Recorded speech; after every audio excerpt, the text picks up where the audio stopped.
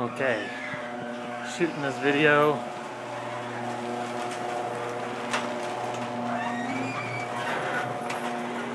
The van. Trying to get the whole thing in here for you. There's the whole van.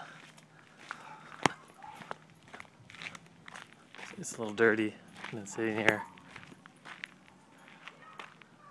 There's the van. I'm gonna go under here and show you this. You can see the kind of leak right there. Get out of here. That is the overdrive unit that I don't know much about. You can see the transfer case. There's the tranny pan. You can see some fluid on it. Show ya. Oh, spider webs now. Here you can see all of this is new. Those balls right there. All these bushings. That whole tie rod. All the way over to that side too. All new. So let's see here. What else can I show ya? The back end here. Oh yeah, here's the license plates, good till 2013. Yeah, you can see that little bit of seepage. That's what they're saying is kind of leaking on the rear differential. So there's just a little bit, but you can tell on the ground. There's nothing on the ground there with it. Let me go around and try to open everything. So it hasn't been started for a while, but there's never have been an issue with starting. So let's hope that it does the same for me now. There's the inside. Let me show you. That's the button I was talking about with the overdrive that switches it from 20 to 40 miles an hour, something like that. There's the new stereo. There's the, see, it's got two buttons. The back one's lights, this one's for the overdrive. There's the tachometer. There's the manual oil pressure gauge. Show ya. It's kind of messy in here right now. That corner down there, you can see where I installed the two more cigarette lighters for power. They're actually ran directly off the battery with a fuse on them, so that they'll run when the car is off. Here's these three sets of LED lights. I actually put LED to conserve power. The back one's wired directly to the same thing that these things are, so you can turn it on and off when the car is not on. The other two are connected to the ignition. You can see this, well, it's just kind of cruddy, cheap piece of aluminum, but I use it as a curtain rod. I've got curtains for all the windows except for this front window. So let's go ahead and see if she starts up, and you can listen.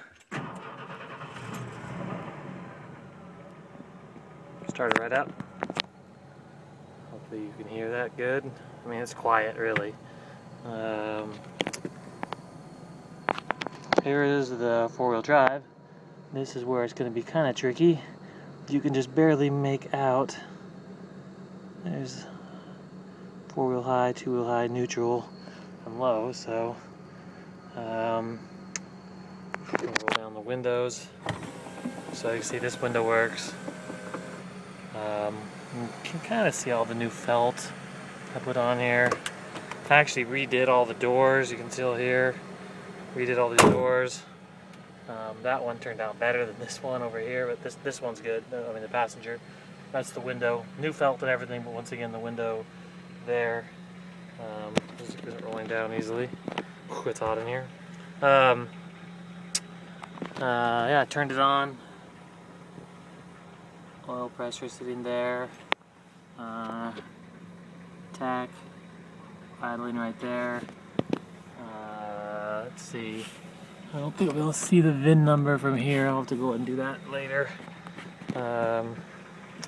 So, hope my dog's not in the way.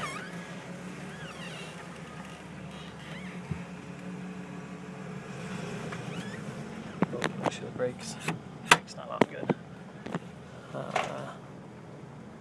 Anyways, let's back it up. Let's see if I can get out of here. Tight little spot. The window's really dirty.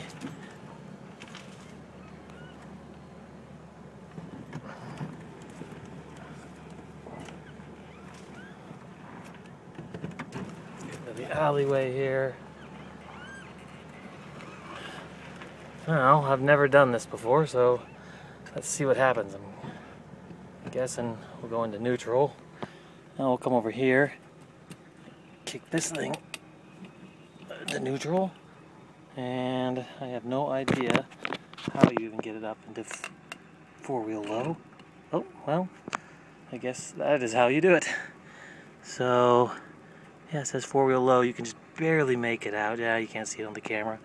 Anyways, that just went into four-wheel low. There's this light comes on. Wasn't on before, but that says that it's in four-wheel low. Uh-oh, I got someone waiting for me. So, I'll have to drive out of here for a second. So I'm in four-wheel low as far as I know. I guess you'll be able to really tell when I go to turn here.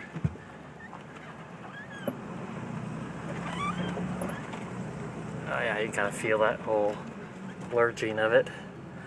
I don't know, lurching, what you call it.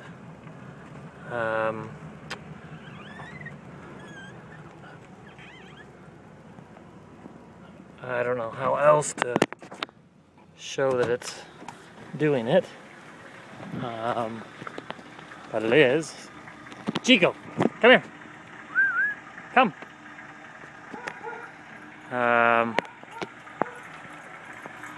So you can hear it. It's really dirty right now, I'm sorry. Let's see if you can make out those VIN numbers.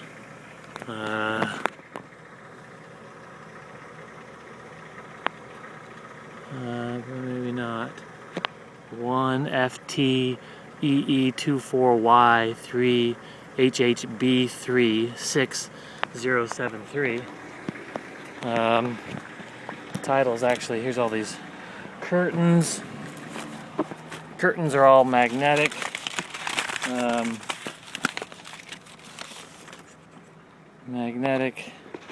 Let's see. Can you see that? So that says 1FTEE24Y3HHB36073. I'm sure that was the same number I just read. I can't imagine why it wouldn't. Yeah, so the four-wheel low seems to work just fine. Hey, Chico, come on. Come on, load. Come on, load. Load. See, stepping up into this thing.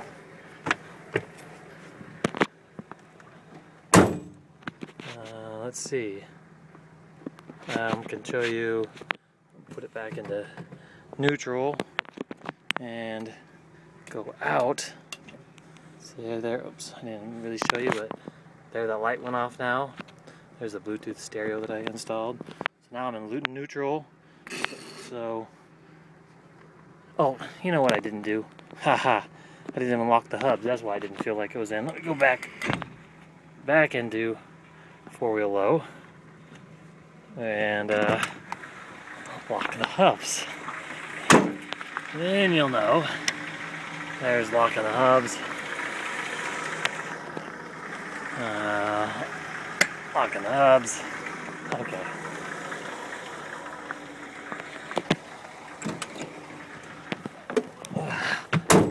Now let's try this again.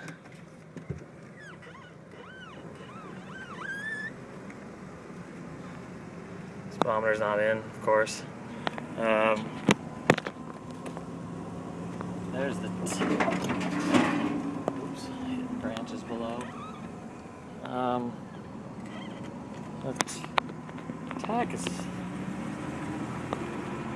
not working in four-wheel low for some reason.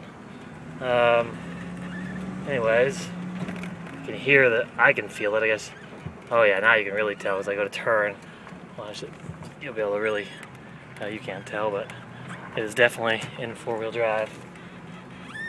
Anyways, I'll take it back out for four-wheel drive.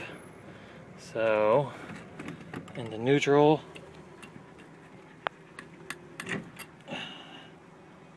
And there's into two-wheel. Let's go unlock the hubs.